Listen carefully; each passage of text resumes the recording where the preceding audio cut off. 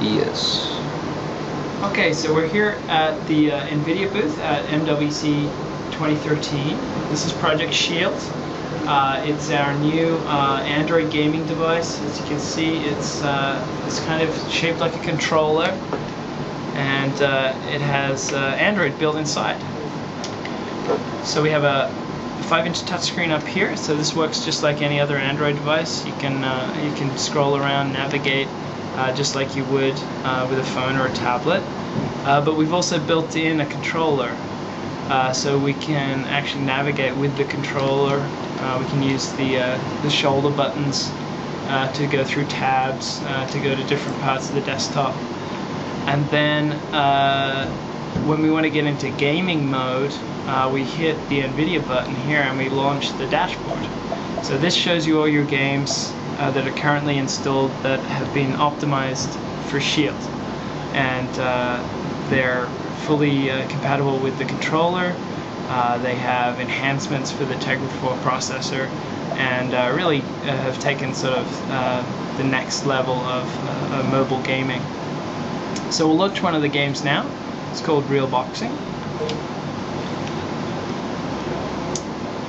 So this game's coming out very soon for Android, and for Tegra 4 they've put in a whole bunch of extra graphical features. So they're doing per pixel specular lighting on the characters, so you get a nice reflections and sheens. Project Shield, as you might be able to hear, has really good music. It has a bass reflex system, which gives really good sound, kind of equivalent to a jam box. Some of the graphics we can see here on the intro sequence are depth of field effects. We have motion blurs, so as we get hit, you'll actually see a blur on the fist, and they pull in the depth of field to give a bit of an effect that we're sort of getting stunned. We have lots of particle effects, smoke. As the fight progresses, there's actually damage being done, like that, to the players. You'll see them get black eyes or broken nose and that type of thing. And yeah, really just sort of taking what is a mobile gaming experience right to the next level with the Tegra 4 chipset. And if we jump back out again, one of the other games you might have heard of is a really well-known racing game called Riptide. And so for Riptide 2, the same sort of thing. The guys at Vector Unit have been working to enhance the game for the Tegra 4 GPU. One of the big features that Tegra 4 brings in is actually real-time shadows. So you can actually see them here. Shadows when on a PC game are very important. They really add to the visual quality and really pull people into the game and help bind a world together. But they also take a lot of calculation. And so with Tegra 4, we've actually got hardware support now for proper real-time shadows. So you'll see as the jet ski racer goes underneath different parts of the world, they're actually casting shadows down, and the shadows are being applied to the racer. And also the racer himself is actually casting what are called self-shadows. So as the sun or the light source goes over him, his arm, for instance, would cast a shadow down onto his leg.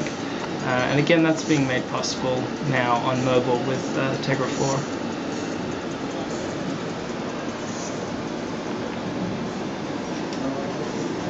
Let's see if we can do a jump. Yeah, we've got some nice lens flare effects. We've got water splashing on the screen, bloom effects, real-time reflections on the water as we go over it. And as I said, the shadows are the big feature in this particular one. Could you turn off the sound? Yeah, sure thing. So let's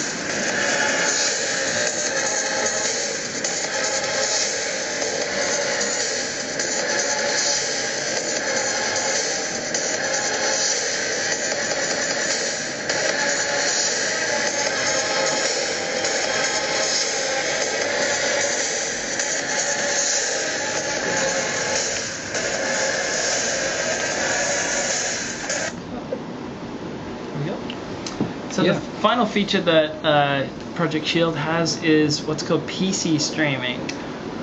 So we don't have any PCs set up, but what you'll be able to do is actually play a PC game and stream it to this device. So you can imagine if you had your main PC in your bedroom or in your den, but you were down, sitting with your wife and girlfriend, the rest of your family. You didn't want to actually go away and go up to the den. You can actually now stream your games to the device and play on the couch. So we support games, like Assassin's Creed 3, Need for Speed, even like Battlefield 3 and so on. You'll be able to play right here on the Shield.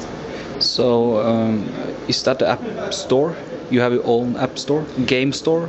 No, that's playing games from your PC. So you will purchase your PC games how you normally will. Okay.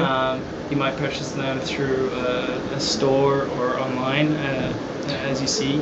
And then we have a software called the GeForce Experience that is looking through your hard drive, seeing what games you have installed, and then communicates with your Shield and gives your Shield a list of all the games that you can stream over your Wi-Fi network. But if you're going to buy Riptide, for example, Yep. you're buying that from TegraZone? Is Yeah, that well, your app store or? Yeah, for Android games, as I mentioned, this is a pure Android device. Yeah. So you go to Play Store, just like you normally would.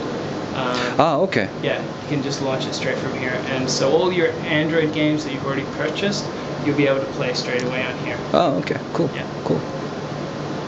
So when is this launching? It's targeting the second quarter of the year. The second? Yeah, so it's Okay. of this year. Yeah, yeah.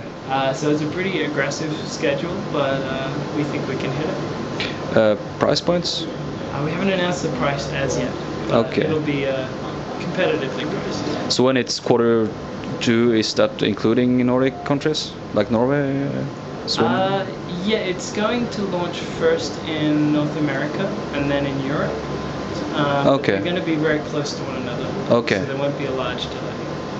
Could you show me some touchscreen Sure. browsing or something? I don't think we have any Wi-Fi on here, but you can see it is a full multi-touch touchscreen display. We can navigate. We can go to movies, for instance, and just like we would normally, just be using it like a phone or a tablet. We might have this pinned. So which Android version is it going to ship it? 4.2.1 or? Whatever's the latest. Yeah. So this is currently running the Jelly Bean maintenance release, so 4.2. Okay. Point 1, I think, or 2. Whatever's the latest. Obviously, we want to keep it up to date and maintain, cadence with the Google releases. Yeah, yeah. Great. Thanks. No